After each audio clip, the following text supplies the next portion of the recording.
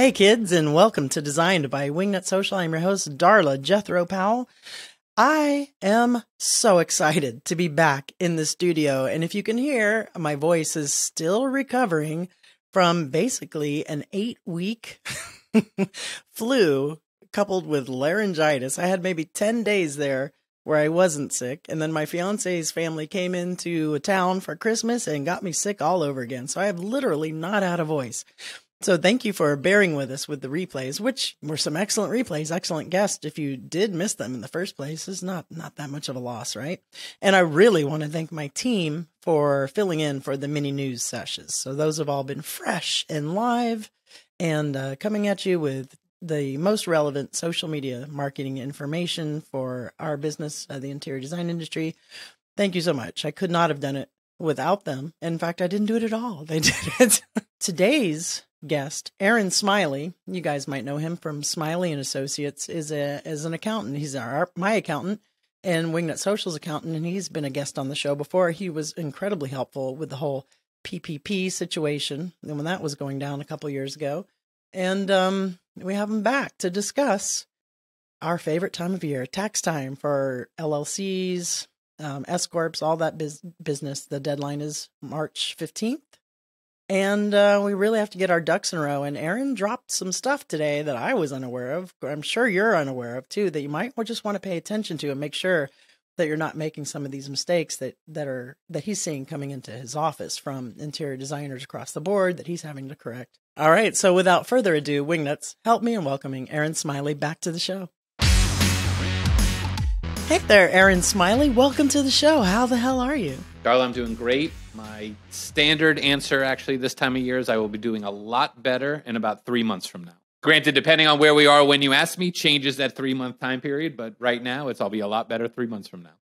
Yeah, this is a crazy time of year for you with taxes and everything. And it's been a hot minute since we've had you on the show. It's been at least 2 or 3 years. Has it been? It has been. And thank you for allowing me back.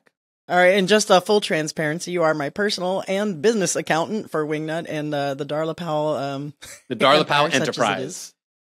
Yeah, so no shame in this game. I love you. You're brilliant, and I'm really looking forward to the value bombs you're going to drop here on the show. Well, I'm a little squeaky because I'm overcoming being sick for like the half of my life for 2022, so forgive me if I'm squeaky. It adds character. So this is the busy season for you with businesses, with LLCs, with all your clients. Why? Why? Well, unfortunately, the time of year and the scheduling of when returns are done, it's a very condensed season in order to get a lot of work done. So just from a timeline standpoint, right now, we're actually working on 1099s.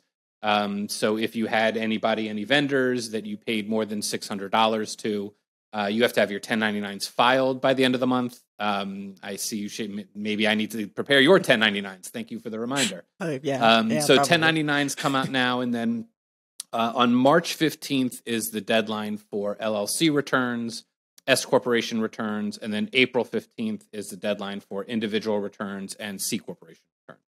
Yeah, that's a lot. They just changed that to $600, didn't they, last year? Or am I wrong? The 600 has been pretty consistent. What was just changed, there was a lot of talk with certain entities, Venmo in particular, where Venmo was going to lower the threshold where they were going to send a 1099 to, a 1099K specifically. And that, I just think there was a lot of uproar just from a compliance standpoint. So that's something that will not be in effect for the 2022 year. But maybe coming down the pike in the 2023 year. Well, they just get you from all angles, don't they? They do. Mm-hmm. We are on a self-reporting system. So it is on the honor system in most cases. I know you kind of get a chuckle depending on whose honor, I guess, really depends on what and when gets filed. So, with that being said, what the 1099 does, it essentially provides backup and documentation for the person paying, saying that I've got proof, I've got paper that I'm actually substantiating the deduction that I'm taking on the return based on these 1099s that I've issued. And from the IRS standpoint, if I send you a 1099, let's say for $1,000, and you don't report that on your return, you're going to get a notice from the IRS saying that they've received from third parties that you need to pay this $1,000. So although we are on the honor system, this 1099 reporting mechanism essentially tries to police that in a little bit better of a fashion. What happens if you're an interior designer and you have vendors who aren't giving you 1099s? Do you have to hunt after them and say, hey, give me a 1099? You do. You essentially have to request a W-9 from all the vendors that you're working for or working with. Essentially, the W-9 is going to show and prove that the person that you're paying is essentially allowed to work here. You have to do your best case effort in tracking down the information. If someone doesn't give it to you, if you're unable to obtain it, what could happen down the road is that they would be subject to backup withholding. So if you are saying, I'm going to pay you the $1,000, but because you haven't provided a W-9 for me, for whatever reason, maybe you don't want to file the return, maybe you don't have a social, you're not allowed to work here, you could be subject to backup withholding, meaning you would essentially get less that amount. You as the issuer of the 1099 would be the one remitting the taxes. So it's not something that you want to really do. And most people I would imagine most people that you're working with do understand and do provide the W-9 for you. Yeah, I mean, I don't think we have an issue. I was just curious about that. It's been a hot minute since I've done the interior design work. And I remember getting all these 1099s and W-9s and stuff. I'm like, what the hell is this? But because I wasn't handling it. So Aaron, let's get into, since we're in the hot seat right now, having to do the taxes for our LLCs, our S corps, and et cetera. What are some of the biggest mistakes or biggest pain points that you're seeing when designers are coming to you to do your taxes that you can give advice to the audience to make sure they have their ducks in a row before they come to a professional like yourself? Yeah, I think I may have even said this the last time we spoke, but it's certainly important, I think, to emphasize shoe boxes are for shoes. Yeah, it's been a minute. Right, it has. Yeah. But the adage still is the same. So shoe boxes are still for shoes. I think that now that the year is over, you should certainly have a profit and loss. You should have your bank account reconciled. You should have somewhat of an idea as to what your yearly business looks like. And there are a couple of points during the year to kind of make sure that you focus on that. You should be paying quarterly estimates. If you're in the interior design business, sales tax is probably a consideration where you need to be filing either monthly or quarterly. So there are certain times during the year where you're kind of forced to take a look and take an inventory, if you will, of what your business is and what you have. So I think when you're trying to go back in time and prepare a year's worth of statements, I think that could be problematic. You know, you may not remember what this one charge was back in February, but if you keep up with it during the year, it's a lot easier to kind of maintain and know what those expenses are. So, you know, trying to do it all at once, which we see, I think brings frustration not only to the individual, but also it can create a lot of extra work for the accountant as well, especially, again, in a very condensed amount of time of filing. So I would say making sure that, you know, all of your vendors and you've collected W-9s for the year, making sure, again, you've got your profit and loss, you've got your balance sheet in order, making sure you've paid quarterly estimates during the year. And if you haven't, at least knowing what that income number is to kind of set the expectation level of what the number is that you're going to owe. I mean, you don't necessarily want to be surprised because maybe you're not a good saver. You've already spent the money, and the tax is going to be what the tax is, and it is going to be due. So I think a lot of people don't necessarily pay attention throughout the year or with the mindset of I can make it up at a later point in time. I'll have more business. I'll have more clients. I'm moving now. I need the money today, and I'll just pay later. That could be a dangerous proposition that may not necessarily work out for you at the end. So it is better to pay quarterly unless you're like super, super good with money and you want to earn interest on that money or something. Is that a benefit? Don't even do that. Well, simply yes. I mean, again, it really does depend on the individual and their threshold. Number one, for saving, cash flow management. So the benefit of paying quarterly, essentially it matches the income coming in that quarter with the tax payment going out. So, you know, you make X, you pay Y, you keep up with it throughout the year, and you avoid mistakes. You know, you avoid surprises. Better be on the safe side. Again, we have clients that kind of play both sides. Some people say, I don't want to give the government an interest-free loan. I'd rather have Exactly. access to my money. I have expenses coming up. I would rather kind of be in control of that myself. Other people, and really depending on what industry you're in, if you don't pay enough during the year, you could be subject to an underpayment penalty. Ooh, that sounds not good.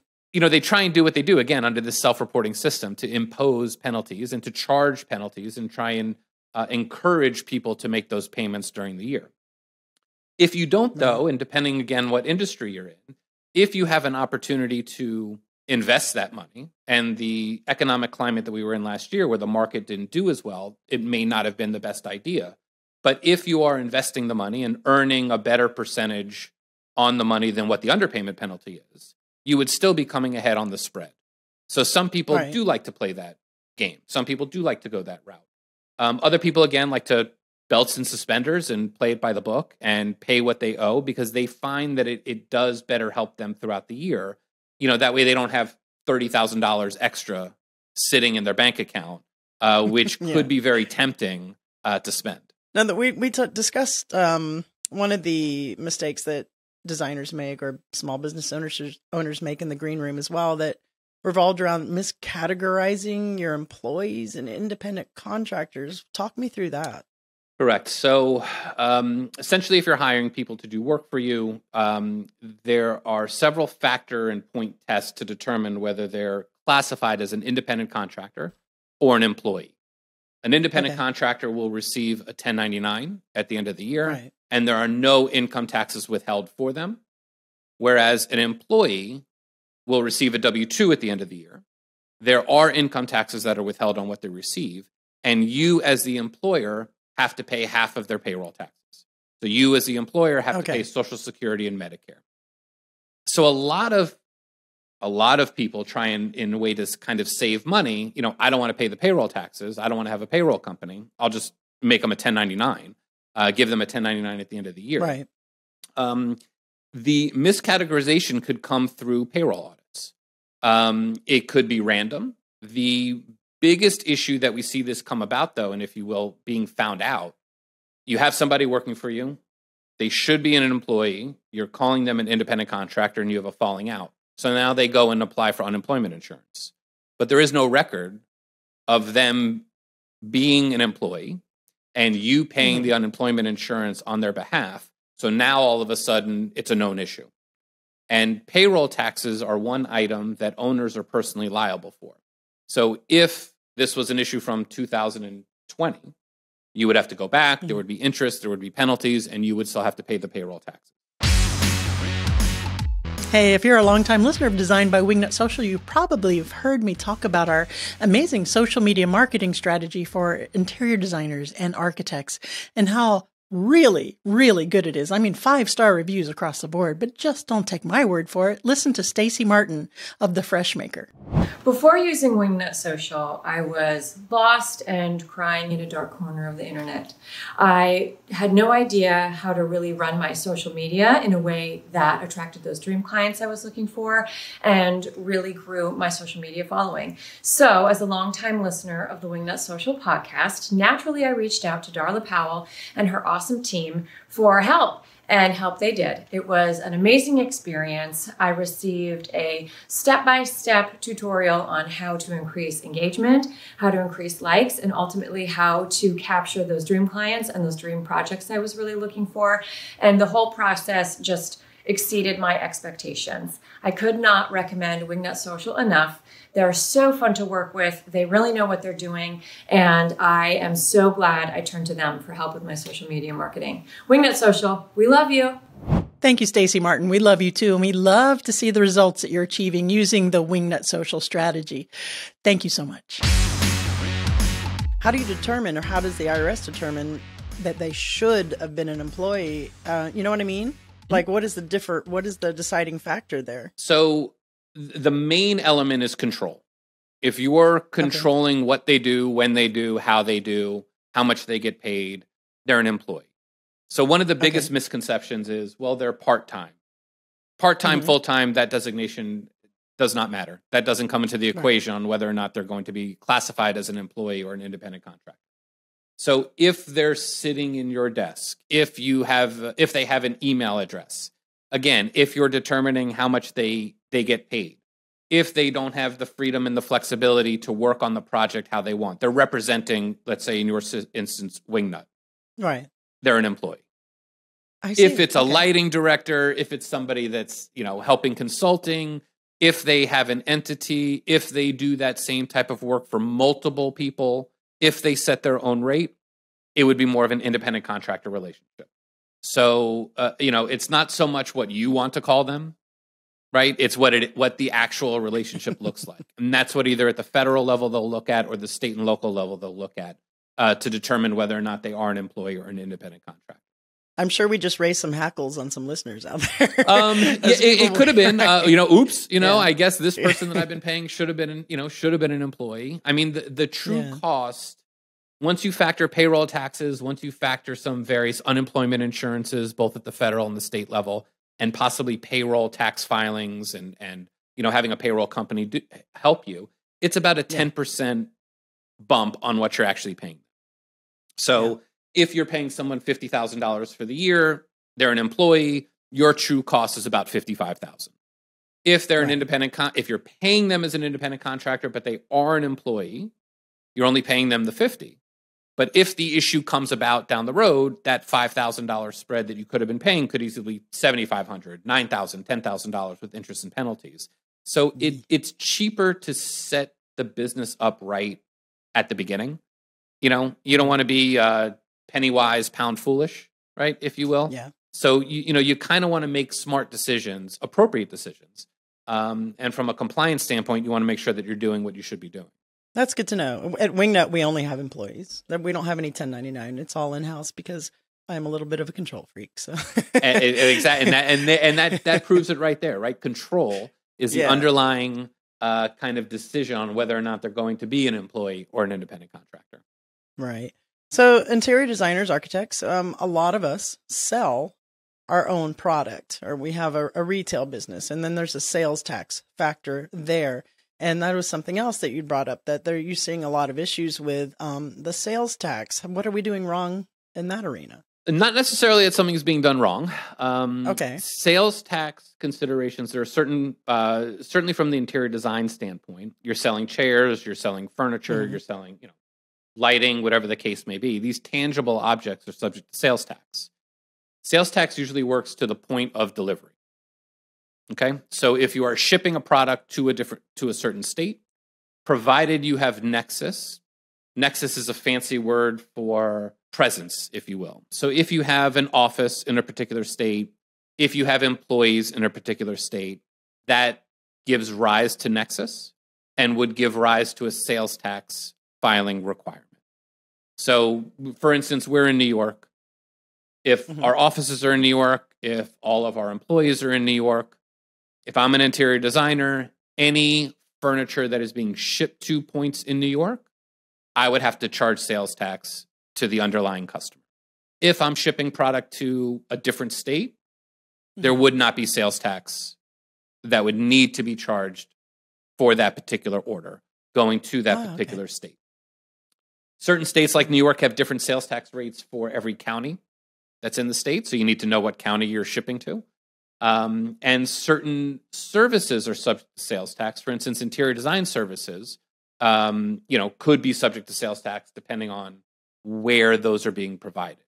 Oh, really? So sales tax, in addition to payroll taxes that I mentioned earlier, the owners are both personally liable for those if those are not paid and or collected. Most interior designers also have resale certificates. So when they go to a particular vendor, they will provide a resale certificate so they're not being charged sales tax on the purchase. And then they're turning around and selling it to the client where sales tax would be charged. The other area that they look at is markup. So a lot of interior designers will have markup revenue. Hopefully, yes. They'll buy something for a price, sell it for an additional price. That additional price is what the sales tax needs to be charged on, not the initial price. Oh, okay. Okay. And so our e-designers out there listening, if they're selling product or linking to product and making profit on that, you're saying if you have an e-designer in Florida and they're selling it in California, they're good not to charge sales tax on that? Correct, provided they don't have any presence in California. That's right.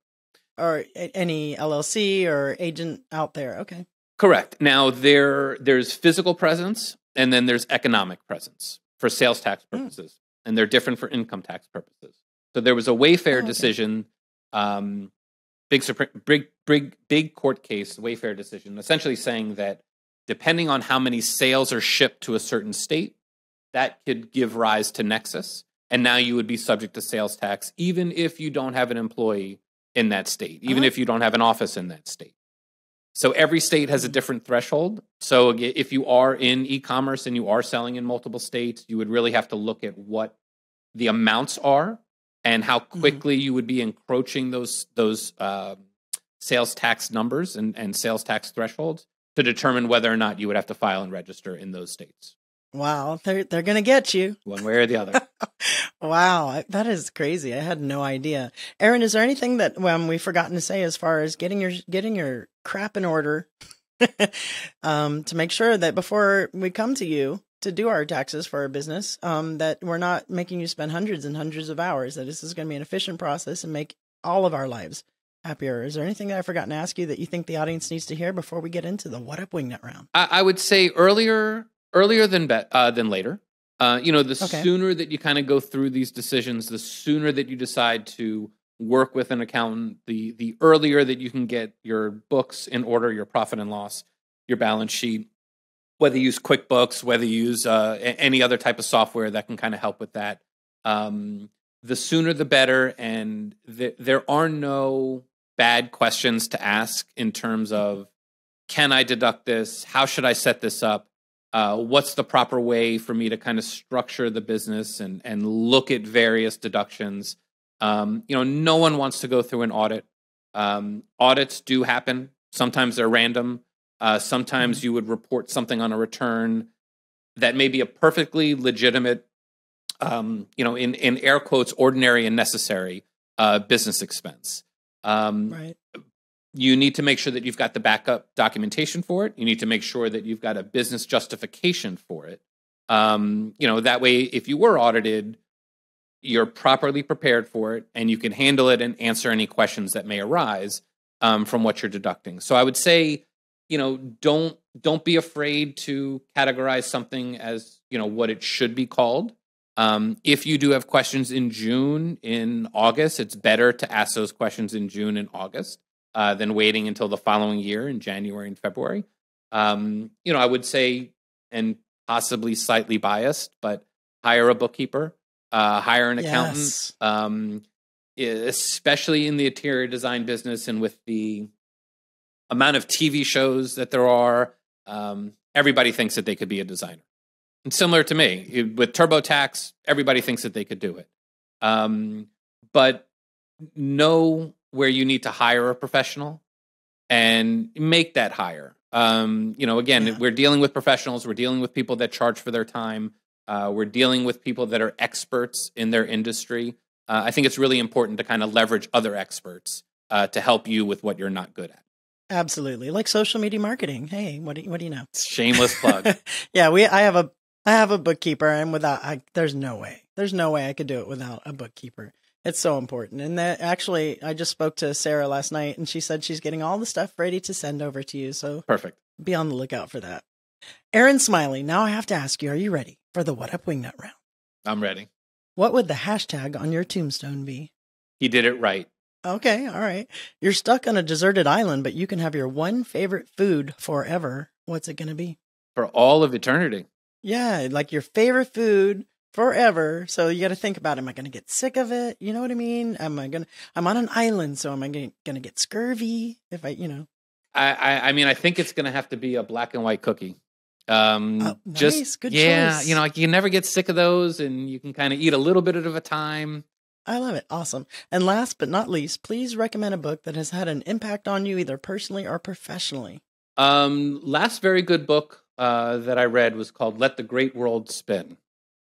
And I not so much on a professional development, but certainly on the personal side.